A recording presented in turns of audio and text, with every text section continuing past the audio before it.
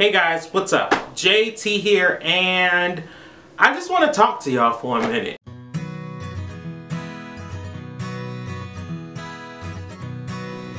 So as you guys know, I have been a server for a very long time, and I've learned a lot. I've learned so many life skills and so many little pieces of little tidbits of advice that really you can kind of only learn as a server.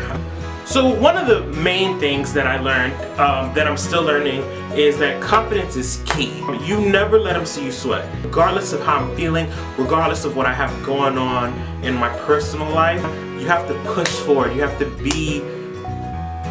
be very resilient when you're in the weeds and this table needs this table needs this table needs this. You have no help. We're short staffed. There's only 2 servers on. The other server's busy. You got managers doing this, managers running around because they want their head cut off, food runners, blessers, everything. You just have to stick it out and stick through it. And you have to do it in your everyday life too, guys. You just have to stick it out and be strong, because you can always overcome anything you put your mind to. Another thing that I've learned is that there are good people in this world. There really are. Not everybody is mean and out to get you. There are some really cool people in this world. There are some really good people that want you to succeed and that see that you work hard, and they're willing to help you do that. And I've learned that through these tables that I have these conversations with, that I tell my story to. And they're like, it takes a lot of guts to pack up and move to New York City with $400 in a dream.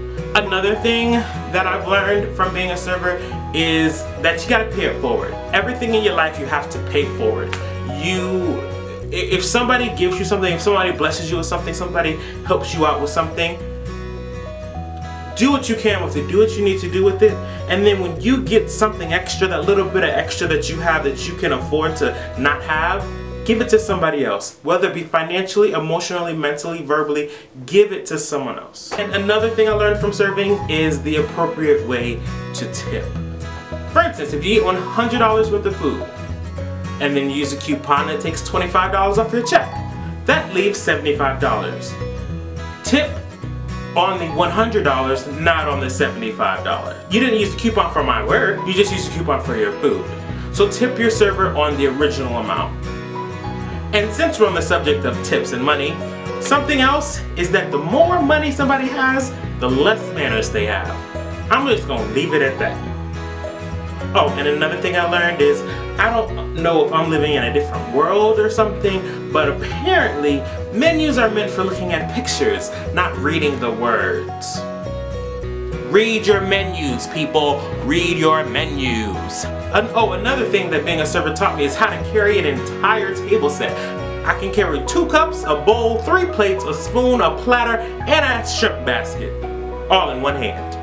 I've come to the realization, being a server, that the only doctor I need is Dr. Scholl's. He will take the pain from your feet. Woo! I need to go get me another pair of Dr. Scholl's centers anyway. And last but not least, the last thing I learned from being a server is that we make the best party animals. When we get off work, we've had a long shift, we were in the weeds for 2 hours, and now I get to have a cocktail? Oh yeah. Are any of you guys servers out there? If you are, tell me what you've learned from being a server down in the comments below. Give this video a big thumbs up. It lets me and YouTube know that you like the things that I'm doing and you want me to make some more videos.